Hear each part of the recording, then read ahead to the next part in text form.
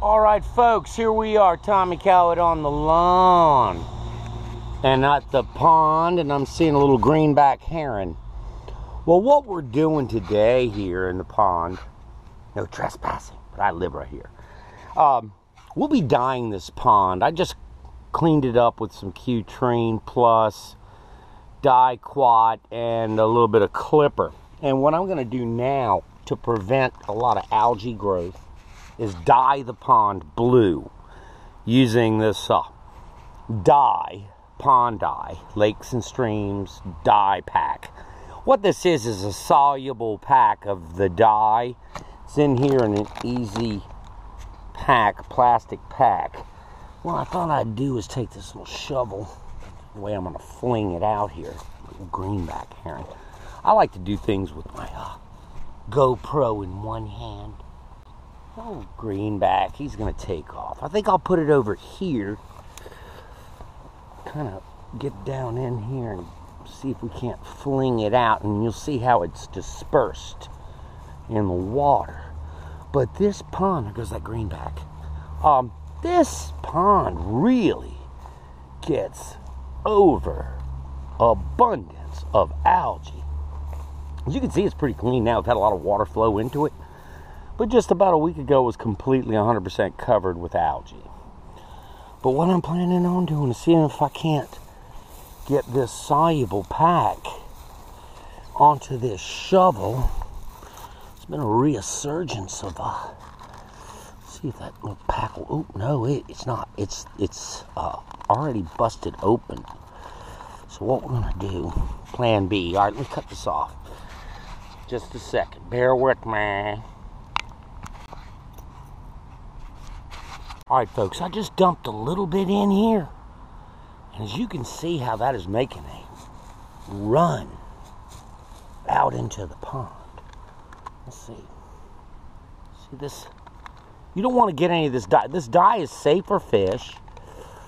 Okay, I'm getting to the point now where I can kind of get the dye pack out by itself. It did bust open in the bag. What I'm going to do now, if you can see this, is I'm going to fling this guy out. There it went. Alright. It will dissolve.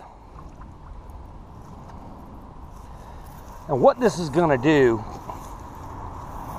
is turn the entire pond blue. That little water dispersible pack that's right there, it's going to dissolve.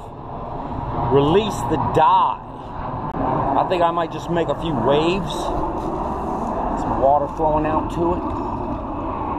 Not much, just a few. Look at that. Stuff moving.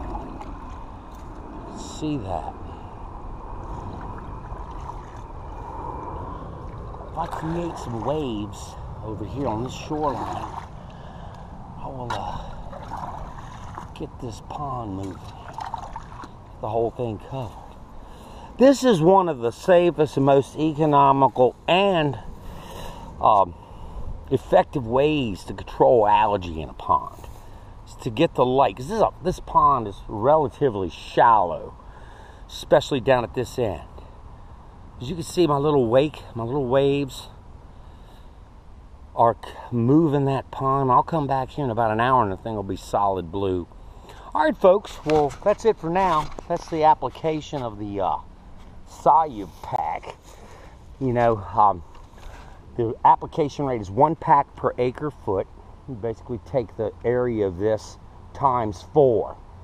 This is about, it's a good 10,000 square foot surface area. So this is right at 40,000 square feet, 1 acre surface area. This is just enough. This will probably last about a month, depending on the rain we get. But hopefully keep us nice and clean for at least another month, you know. And then you reapply. All right, folks. We'll take a look at this in just a little bit. All right. Have a great one. Bye-bye.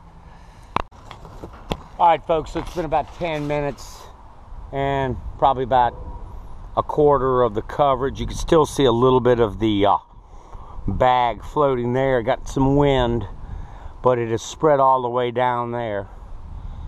And you can see how much darker it is where that's traveled.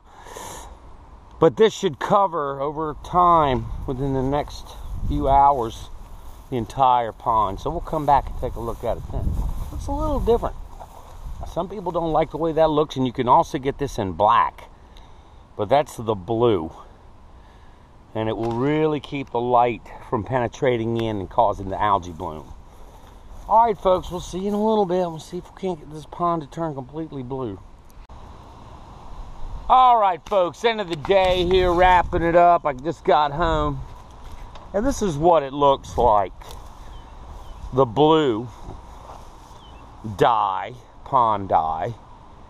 As you can see, it's really dark in the pond. The light is not penetrating down through that body of water to cause it to really energize the algae that's in there.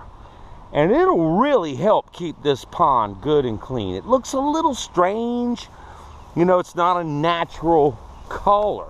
You can get this in black. I don't mind it. It looks a little tropical, sort of. But hey, the purpose of this is to control algae growth and other weed growth that's in this pond. So that's the key to me. And I'll keep it, it'll stay clean for about a month. It'll have to be treated again when that starts to fade. But boy, I tell you what, the dye is a mess. I don't care if you're dealing with the liquid or if you're dealing with the powder or the packs. It's almost inevitable that you're going to get some on you. And after I filmed this morning, I went and found out it was streaked all over my face, just a little bit. It doesn't take much. That stuff is, it just has a way, it's uncanny, of getting on you, like Cowett. If you can see a little drip of that burned my face. Alright folks, well that's it for pond dye. And hopefully we'll keep this nice and clean for a good month before we have to treat it again. Alright, signing out.